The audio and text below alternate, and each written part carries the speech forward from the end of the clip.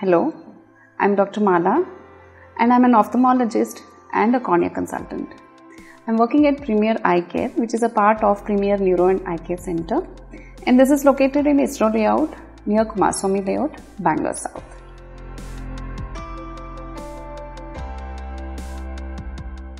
Corneal transplant rejections are very low, but they are the most dreaded complications of any corneal transplant.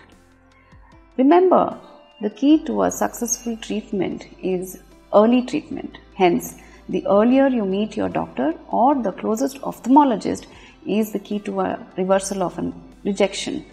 This can be treated both in terms of drops to the eyes or tablets, also sometimes injectables.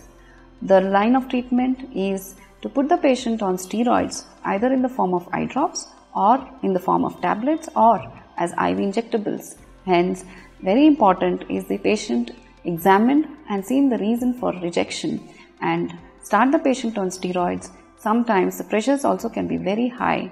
Controlling the pressures at the same time is also very important. With all this treatment, if the graft does not regain or retain its clarity, then it is going to fail. A failed graft again becomes opaque and the quality of vision drops. Hence, it becomes another indication for a repeat graft.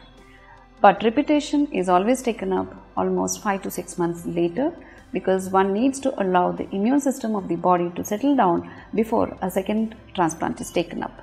More than 2, 3, up to 4, one can undergo transplant. But remember, every time you go for a second or a third transplant, your rejection rates keep increasing.